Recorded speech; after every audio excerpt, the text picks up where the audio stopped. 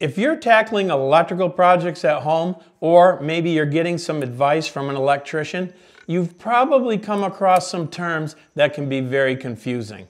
Some of these words are similar, but they mean completely different things. Knowing these terms will help you better understand your electrical system, whether you're working on projects or if you're out purchasing electrical materials. So in this video, I'll break down 15 electrical terms that every DIYer should know. And stick around to the end because I'm going to cover two terms that people often mix up, and they even require different types of electrical protection. And the first term is ungrounded conductor. The ungrounded conductor is what we often call the hot wire or the hot wires in an electrical circuit. They carry current from the power source to the load, like a light fixture or something plugged into a receptacle. Typically, they're black or red in a residential setting, but in some cases, they can be other colors as well. It's called the ungrounded conductor simply because it's not connected to ground.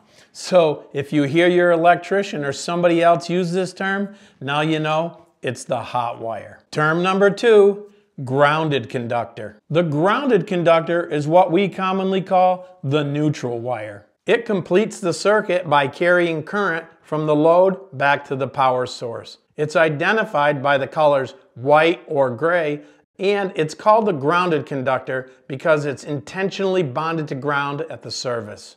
But remember, the grounded conductor is not the same as the ground-in conductor, which leads us to the next term on the list. You guessed it, grounding conductor. The grounding conductor is the ground wire or the equipment ground wire. Its job is safety. It provides a path for fault current to flow back to the ground and to the power source. It's usually bare copper wire or a wire with green insulation. This ground path it provides allows a circuit breaker or fuse to open during a ground fault. Did you notice I said it allows the circuit breaker to open? This is another term that can be very confusing if you're not in the electrical industry. That brings us to the fourth term on the list, open.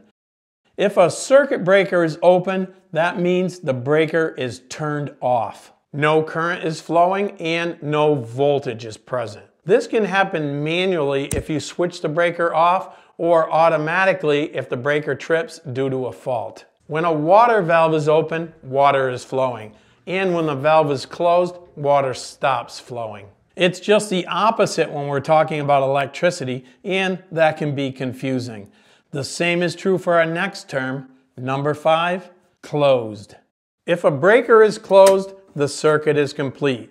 Voltage is present, and if there's a load connected, then current will be flowing. So remember, closed means the breaker is on, and open means the breaker is off. Moving on to number 6, receptacle. A receptacle is the actual device we use to plug something in. It's often confused with an outlet, but there is a key difference. Term number 7 is outlet.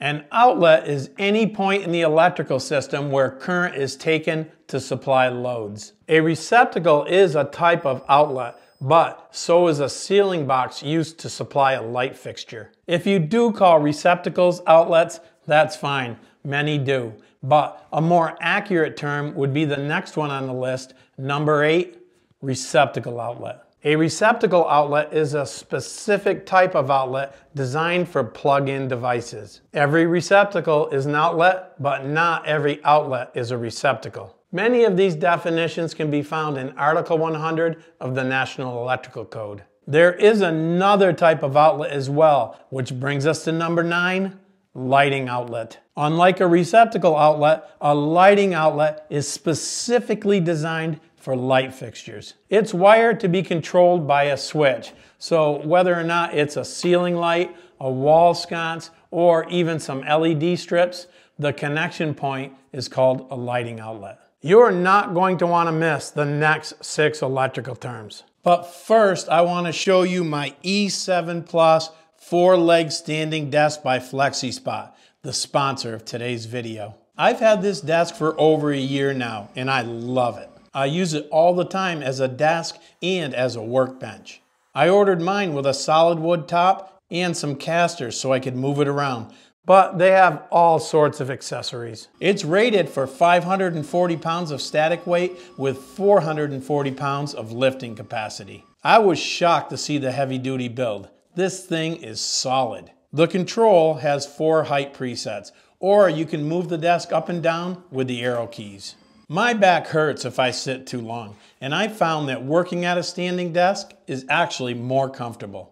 If you want to check them out, click the link down in the video description and use code YTE7P50 for $50 off your E7 Plus 4-leg standing desk. Oh, one more thing. FlexiSpa also sent me their washable rug, which is Okotex certified, so it's safe for children and pets. It has a dual non-slip design, so the pad won't slip on the floor and the rug won't slip on the pad. It can be vacuumed, but it's also machine washable. And if you purchase the desk, they offer a nice discount on the rug as well. Okay, back to the content. And the 10th electrical term is device. A device is any component in an electrical system other than a conductor that controls or carries electricity but doesn't use it. Some examples of a device would be switches, receptacles, and dimmers, just to name a few. A light fixture is not a device. It's considered equipment because it consumes power. But what about all those other components of an electrical system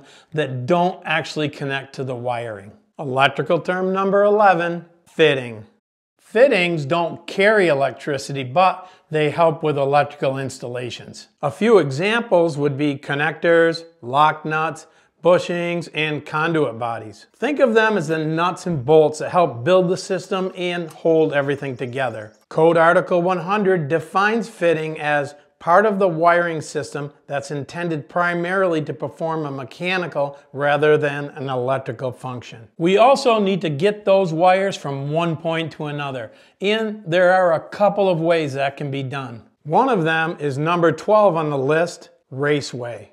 Raceway is just a fancy term for a tube or channel that protects electrical wiring. A few examples include conduit like PVC, EMT, ENT, or RMC. Wireways are also considered a raceway. Raceways help protect wires or cables from physical damage and make future wiring changes easier. Some parts of the country, like the Chicago area, require residential wiring to be run in raceways. But there is another way to run those electrical wires, and that brings us to number 13, cable. Romex, or NMB, is a common residential cable that has one or more hot, neutral, and ground wires inside. There are many other types of cable as well, such as type AC, MC, TC, and UF, just to name a few. Information and requirements for cable can be found in Chapter 3 of the NEC. Okay, just 2 more left. Number 14, ground fault. A ground fault is a dangerous condition where electricity strays from its intended path and takes an alternate path to ground. This is what GFCI protection is for. If a GFCI detects a ground fault at just 4 to 6 milliamps, it'll trip almost instantaneously, eliminating current flow to the fault. So if the ungrounded hot wire touches someone or something that's grounded, that's considered a ground fault. Ground faults often occur around water or wet and damp locations, which is why the code requires GFCI protection in these areas. I have a video on GFCI protection that I'll link right here, but there's another type of fault as well. Number 15, short circuit. A short circuit happens when a hot wire touches the neutral or ground directly, or if 2 hot wires touch each other on a 240 volt circuit. They're called short circuits because current is taking a shortcut around the circuit directly back to the source. When this happens, a sudden surge of current flows that'll quickly trip a circuit breaker or blow a fuse. In either case, a low resistance short circuit can be violent. It'll cause sparks, fires, and serious damage if the circuit isn't properly protected. And remember, a GFCI will not protect against a line-to-line or a line-to-neutral short circuit. They only detect and protect against ground faults. A circuit breaker or a fuse is our protection for a short circuit. I hope you found this information helpful, and if you did, you may want to watch this video next where I cover 5 ground wire connections that every DIYer needs to know. I'm John from Backyard Maine. I'll see you on the next one.